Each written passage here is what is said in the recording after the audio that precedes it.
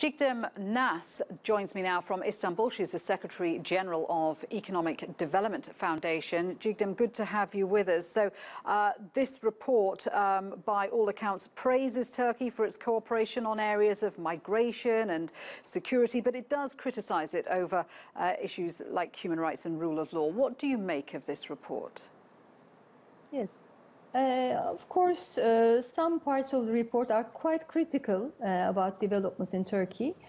First of all, of course, as was expressed before, the Commission expresses its demand or request for the state of emergency to be lifted as soon as possible.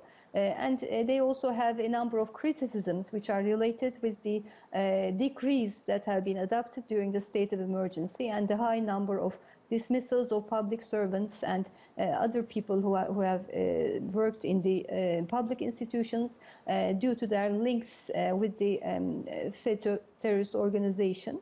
And also, of course, there have been the word backsliding has been used, especially with regard to freedom of expression, rule of law, the independence of the judiciary, freedom of association, freedom of assembly, and maybe differently from previous reports, this concept of backsliding, that Turkey has not been progressing but regressing, have also now been used in economic related criteria, especially with regard to the business environment and also some of the chapters of the acquis like information society and social policy.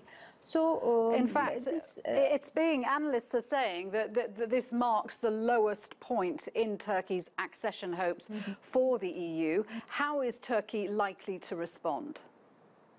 Yes, of course, we have had a number of critical reports since a few years now.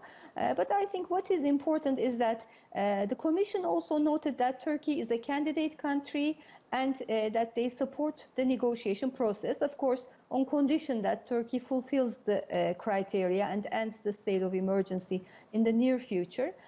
So still, there is this prospect of accession in the near future. There was a question for the Federica Mogherini, and she said that, of course, she considers Turkey part of Europe. So at least this may give us some hope for rebuilding the relations, although, of course, we are at a quite low point at the moment due to problems that cannot be envisaged before, especially security problems in Turkey. But from now on, we can still make progress in the relations, and the EU reform process in Turkey can be revitalized, because there is also a need for the revitalization of Turkey's harmonization with the EU acquis, with the EU policies and standards, since most of our trade is with the EU market.